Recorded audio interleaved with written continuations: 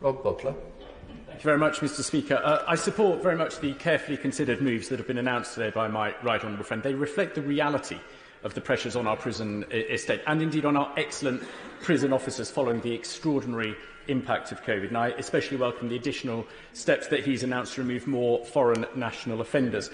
The Lord Chancellor spoke of a reset in probation. I wonder if he could set out for the House in a little more detail how he hopes this will reduce reoffending and so cut crime, which of course is what we all want to see, fewer victims of crime.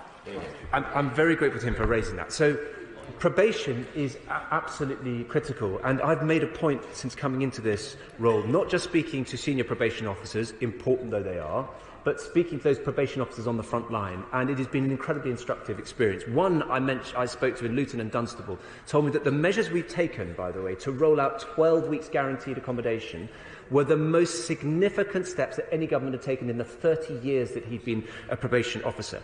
But as for the reset that I referred to, it will follow evidence, not emotion. In other words, it will allow probation officers to calibrate and prioritise their resource to those parts of the licence period where reoffending is most likely to take place. That's common sense, it follows the evidence, and ultimately it's measures like that which is why reoffending has gone down from 31%, 25% to 25%, saving a number of people from being victims of crime in the first place.